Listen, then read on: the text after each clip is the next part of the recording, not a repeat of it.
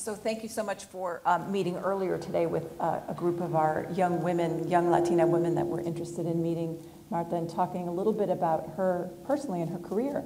And I wonder if you could give us just a quick précis note on what your advice would be for the business students in the crowd in embarking on their career, just career advice.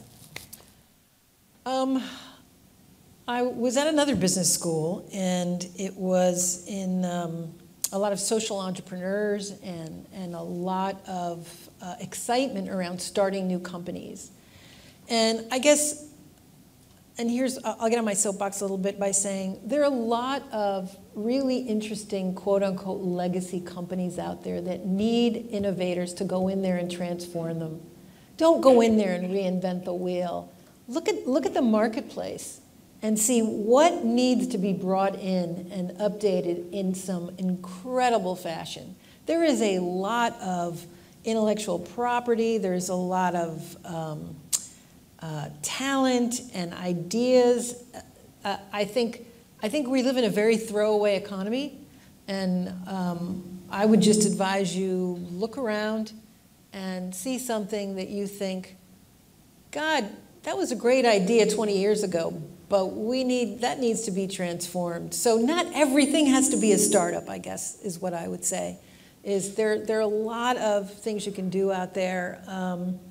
And I think in terms of innovation, what I have learned is that there is no trade-off between doing right by consumers and making a profit. Companies understand that you want quality, and they like to compete with each other for doing the right thing.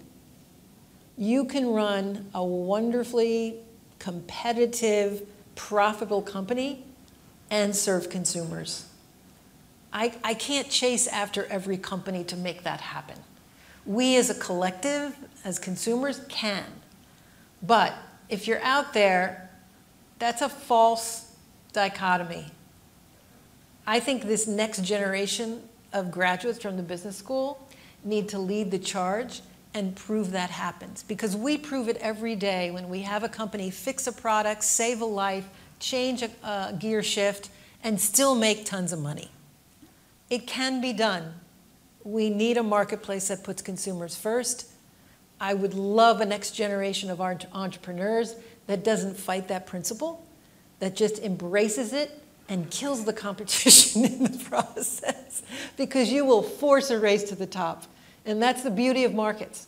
So take advantage of that.